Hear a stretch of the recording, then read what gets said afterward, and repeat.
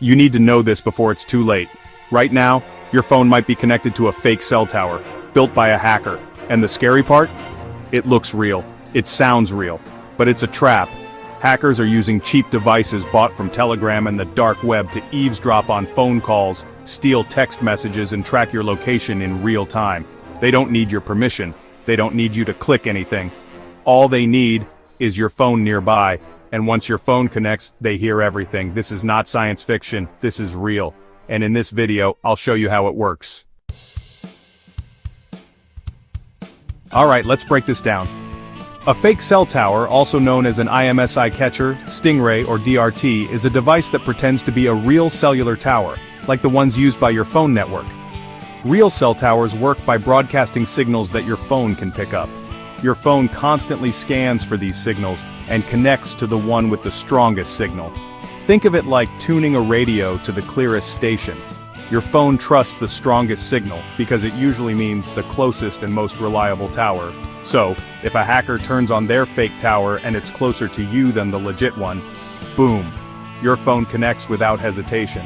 And once it does, the hacker can listen to your phone calls, read your text messages, see your real-time GPS location, even identify your SIM and phone model.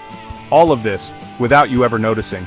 These fake towers come in different forms, like IMSI catchers, stingrays, and DRTs, but they all have the same goal, to intercept your data.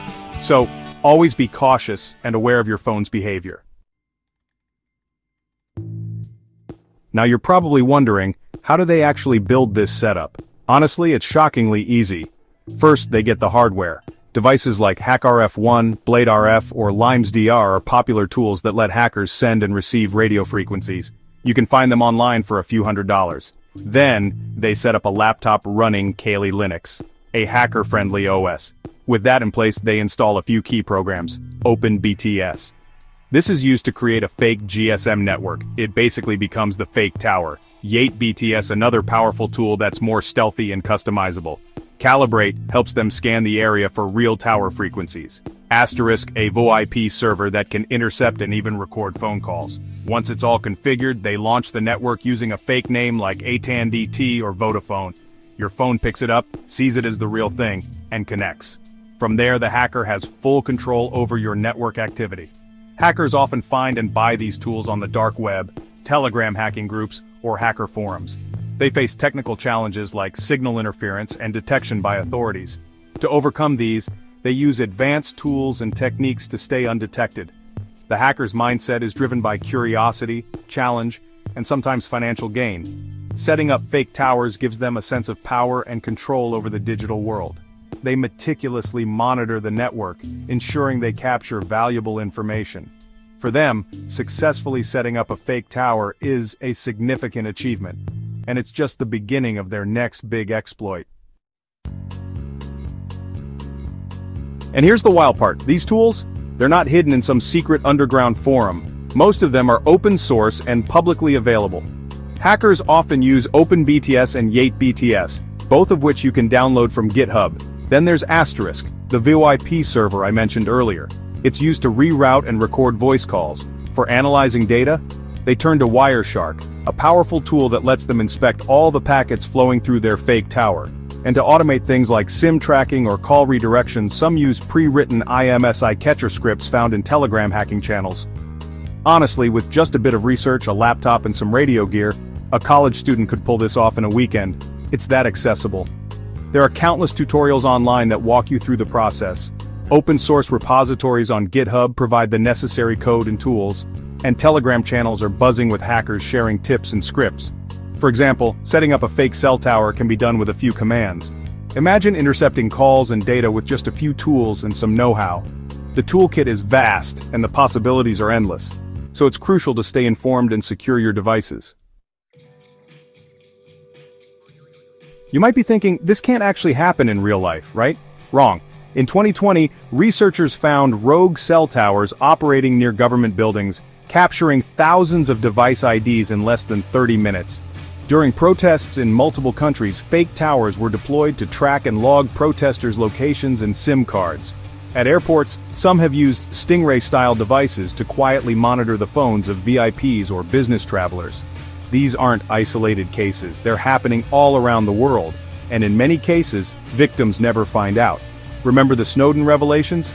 They exposed how governments could intercept phone communications on a massive scale. In 2018, a report revealed that hackers used fake cell towers to intercept calls and texts from high-profile targets, including politicians and CEOs. For everyday users, this means your private conversations and data could be at risk without you even knowing.